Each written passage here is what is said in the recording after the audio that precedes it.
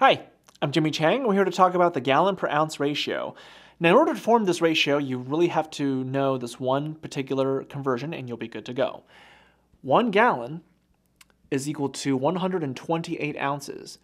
Once you know that fact, you can use anything you want when it comes to gallons and ounces, when it comes to any conversions that you need. But a gallon per ounce ratio is simply written like this: 1 gallon over 128 ounces.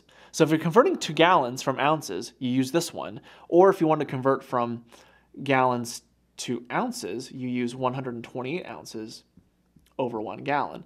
But depending on the context, use either one and you'll be good to go. So I'm Jimmy Chang, and that's an explanation as to the gallons per ounce ratio.